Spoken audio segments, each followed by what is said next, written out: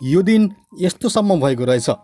हिमेश र मेघाको सम्बन्ध बिग्रिनुको कारण यस्तो रहेछ। मेघाले लाइभमा आएर रुँदै यस्तो भन्दा सबै चकित। यो हेर्नुहोस्। कुराहरु सोध्दै आए।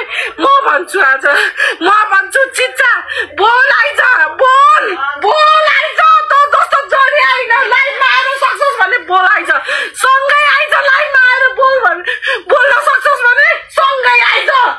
तेरो आमा बाउ होइन मेरो पनि छोरी बहिनी हो। केही दिन अगाडि फेसबुकमा लाइभमा आएर मेघाले आफू श्रीमानबाट पीडित भएको र श्रीमानलाई आफूलाई दैनिक कुटपिट गर्ने भन्दै लाइभ गरेकी थिइन्। यो लाइभ यति बेला सामाजिक सञ्जालमा धेरै नै भाइरल बनिरहेको छ। पछिल्लो समय हिमेश न्यौपानेले आफूमाथि दमन गरिरहेको र दिनदिनै कुटपिट गरिरहेको समेत उनले लाइभमा आएर भनेकी थिइन्।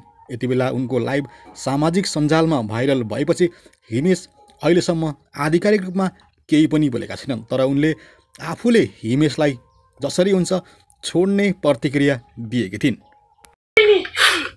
आइज तसँग म 1 बस्दिन 2 बस्दिन 3 बस्दिन। साथीहरु कति सहे यो हिमेश न्यौपाने भन्नेले मलाई रात दिन कुट्छ। रन्डी भन्छ राडी भन्छ।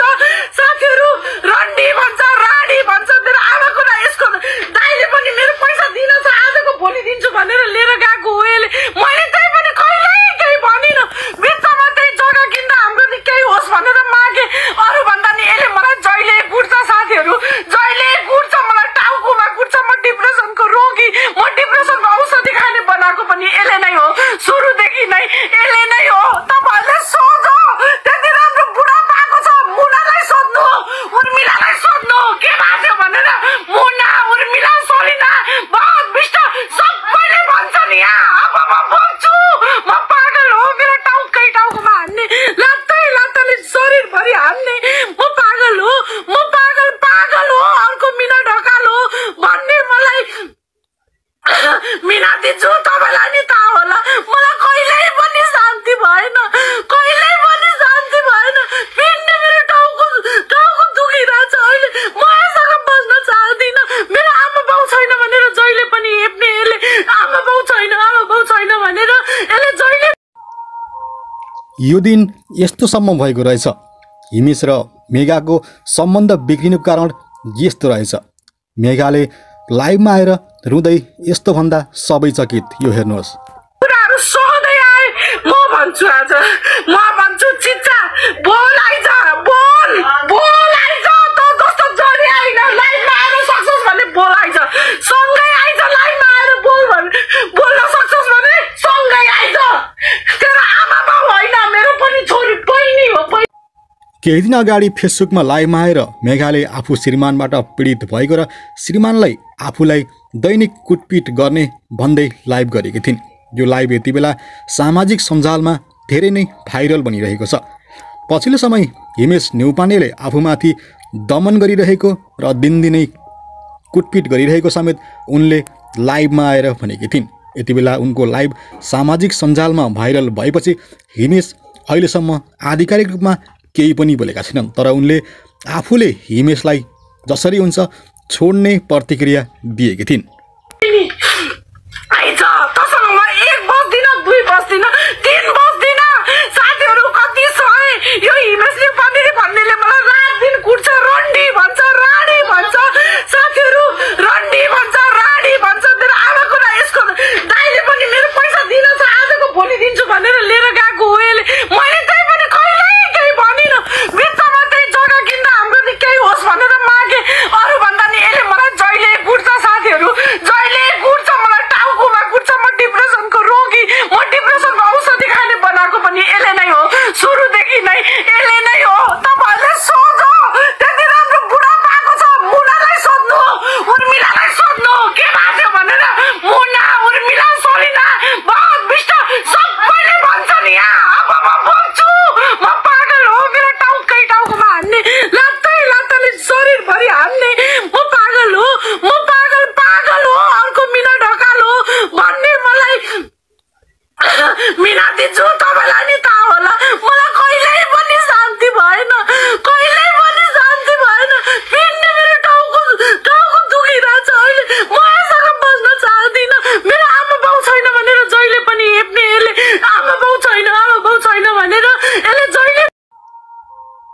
यो दिन यस्तोसम्म भएको रहेछ।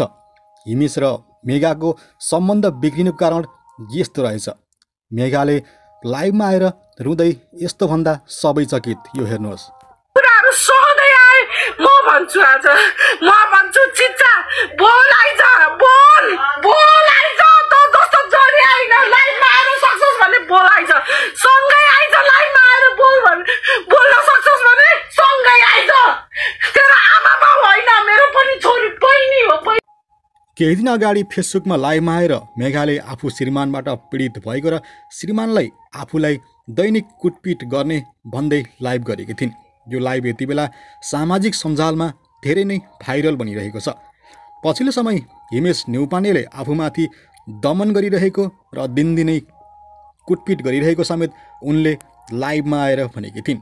यति बेला उनको लाइभ सामाजिक सञ्जालमा भाइरल भएपछि हिमेश अहिलेसम्म आधिकारिक रूपमा केही पनि बोलेका छैनन्। तर उनले आफूले हिमेशलाई जसरी हुन्छ छोड्ने प्रतिक्रिया दिएकी थिइन्। आइज तसँग म 1 बस्दिन, 2 बस्दिन, 3 बस्दिन। साथीहरू कति सहे। यो हिमेश न्युपानेले भन्नेले मलाई रात दिन कुट्छ, रन्डी भन्छ, राडी भन्छ।